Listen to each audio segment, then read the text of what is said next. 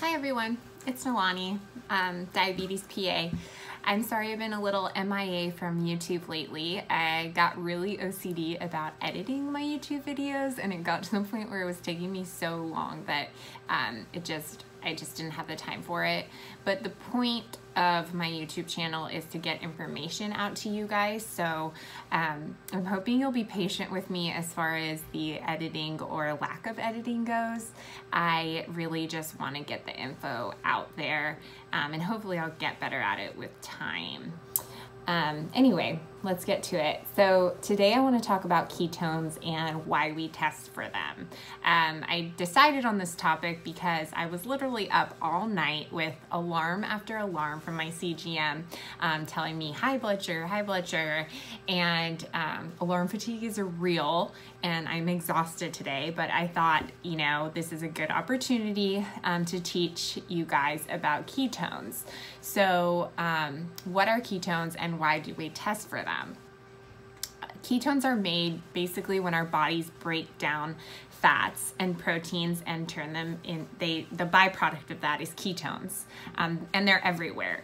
So cells normally run on glucose, and the only way glucose can enter our cells is with insulin. So think of insulin kind of like a transporter. Without insulin, there's no way for glucose to get from our blood into our cells. So people with diabetes who don't have enough insulin will tend to build up a lot of glucose in their blood, hence the high blood sugar, because there's not enough insulin pulling that glucose from the blood into the cells. What happens though is when the blood glucose is high, the cell glucose is low, and our cells need glucose in order to function properly. So essentially our cells are starving when our glucose in our blood is high.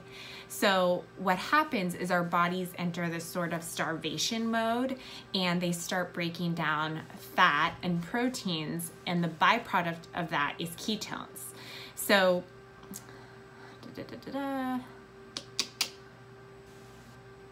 ketones can be used directly by our cells for fuel, and they don't need any sort of transporter to get into the cells. When blood ketones are high, this is called ketosis. And with hydration and normal blood sugar levels, ketosis is usually not dangerous. Okay, emphasis on usually. In fact, many diets promote ketosis because it is an indicator of weight loss, like fat being burned. It's important to remember though that ketones are kind of acidic, and if we build too many of them in our blood, then that turns into ketoacidosis, and it turns our blood acidic, which can be really dangerous for our organs. So people with diabetes don't have active beta cells, or sorry, type 1 diabetes don't have active beta cells. So there's no protective mechanism keeping them from progressing from ketosis to ketoacidosis. So it is dangerous for people with type 1 to be in ketosis because something could easily push them over the edge into ketoacidosis. People who don't have diabetes have functioning beta cells, and they make insulin, so this helps prevent that dangerous progression. Ketosis in itself isn't necessarily dangerous. It's the ketoacidosis that's dangerous. So some of these blood ketones pour into our urine, and if the blood sugar is high and ketones are present, this can indicate DKA. So it's important to go to the emergency room if that happens. Physical symptoms of DKA can be excessive urination, excessive thirst, nausea, vomiting, abdominal pain, confusion, weakness, fatigue, shortness of breath, you name it, and all of this warrants a trip to the ER.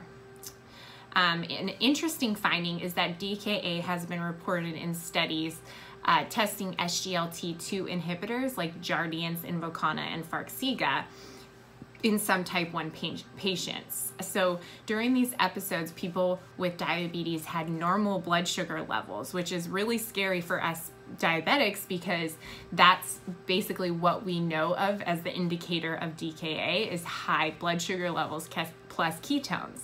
But like, for instance, if my blood sugar wasn't high, I wouldn't necessarily think to check for ketones and think, hey, I'm nauseous, I should go to the emergency room, I'm in DKA.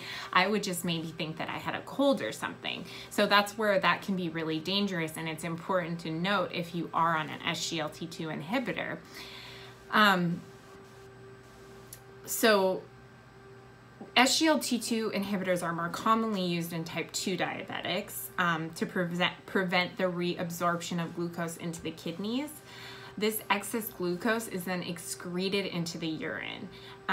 So it's obvious why that would help someone with type 2 or type 1 diabetes. And it is sometimes used off-label in people with type 1 diabetes, but it is very, very important to be aware that if you are on an SGLT2 inhibitor and you're having any symptoms of DKA, you can be in DKA even if your blood sugar isn't high. So the most common cause of DKA in type 1 patients is unfortunately pump failures. All this really means is that if you're on a pump, you need to be prepared with backup long and rapid acting insulin. It's important that you always keep an updated list of your settings so that you know how to dose your insulin when you're on the injections. And it's usually pretty safe to just dose your basal long-acting insulin as the total of your basal rate on your pump, but definitely check with your clinician before taking that advice. Sometimes when I'm starting a new pumper or a pumper with frequent DKA, I'll ask them to inject half of their basal as long acting, and I'll put the other half of their basal as their basal rate for the pump, and then slowly decrease the long acting and increase the basal rate as kind of like an insurance policy, so that if something does happen where maybe they're not dosing correctly with their pump, or they get confused on how to input their infusion site, then we have some backup insurance policy insulin with that long-acting insulin to prevent them from going into DKA.